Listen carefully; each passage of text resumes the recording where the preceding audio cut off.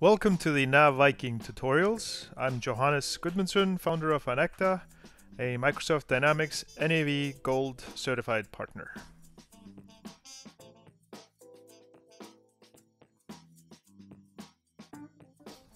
Hello and welcome to the Coffee Mug tutorials.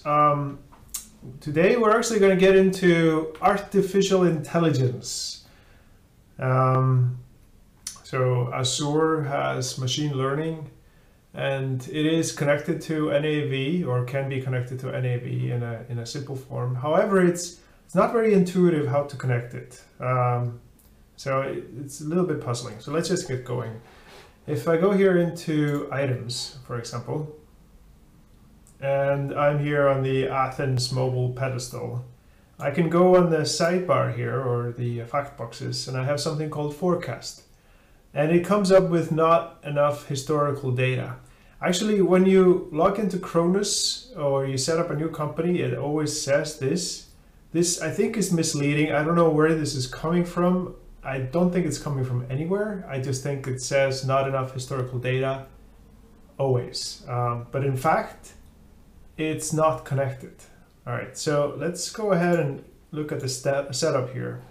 So if I get into the setup of this, it's set up with some standard parameters, and there is an API URI, an API key right here, this. So here, nothing is set up, which means it's not connecting to an artificial intelligence or machine learning, but the forecast is supposed to be.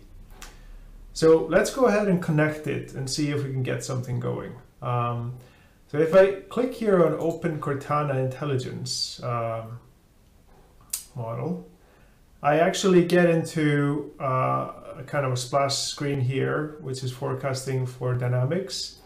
And it tells you here an example API, an example endpoint URI. This, you cannot use this. This is just an example. It won't work. You actually have to open up the Artificial Intelligence Studio. So if you get into that, if you actually set up an account here, it's very easy to set that up. I have one already. It will open up this experiment inside the artificial intelligence. So don't be too concerned with all of this. This is, of course, very heavy right here in technical stuff. And this is actually the experiment, or they call it experiments, but what it is really a forecasting model that has been created for NAV inside the Azure Machine Learning Studio, right?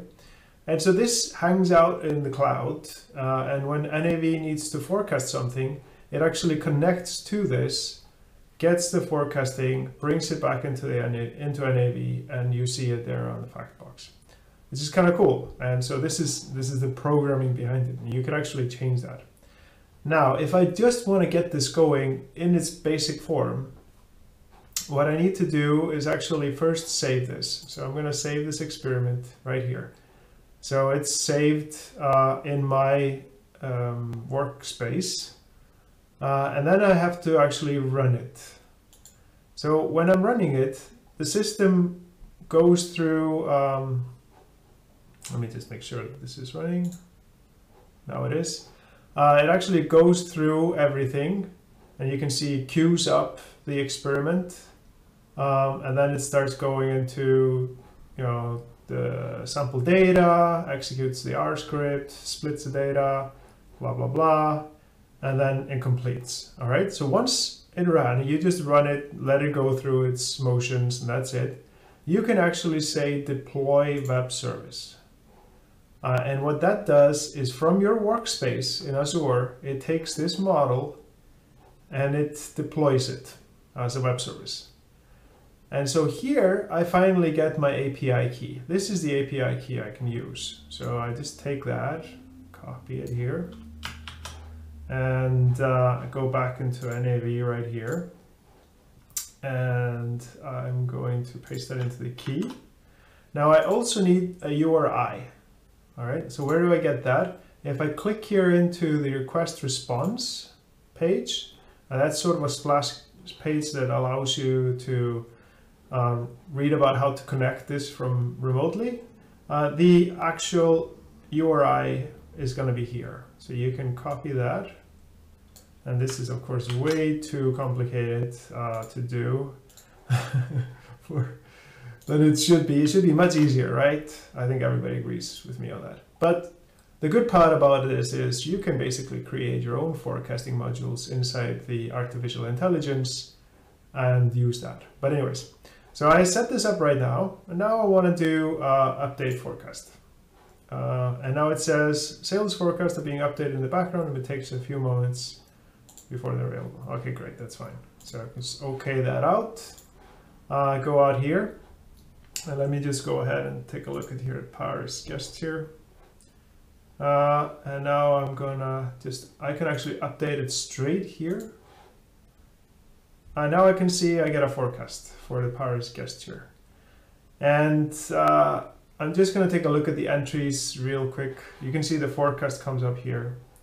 So just quickly on the entries, I had created some sales with month intervals. So they're like 10, 14, 12, 15, 18. So you guys can kind of guess the neighborhood I'm in here. So the idea was that I'd get somewhere around between 10 and 18, I guess, suggestions if this all worked out fine. So if I close that out, I take a look at this, I get here 1200. Okay, so don't be alarmed. The algorithm actually works. This is the inventory balance. I already had 1230 on hand, and so right now the inventory balance is going down. If I only want to see my sales forecast, I have to click here, and now I see it. So you can see that it's hanging around 15. Actually, just giving me straight 15 all the way through. So it's a pretty boring forecast, but at least it's doing its job. And from here, I can actually create a purchase order to buy or a purchase invoice to buy. But now it is connected and it's giving me data on this. If I go into the Athens pedestal and I update that one, I get enough historical data. So I think you at least have to have maybe 3 or 4 periods to get some data. And I had that on the Power's guest here. So what would be nice is actually be able to connect this to the real forecast in NAV, the inventory forecast. That would be great. I'm going to take a look at that in a little bit and see how we can work that out. Maybe we can, maybe we can't. Until next video, if you got something out of this, at least you got the forecast going. So thumbs up or subscribe. Thank you.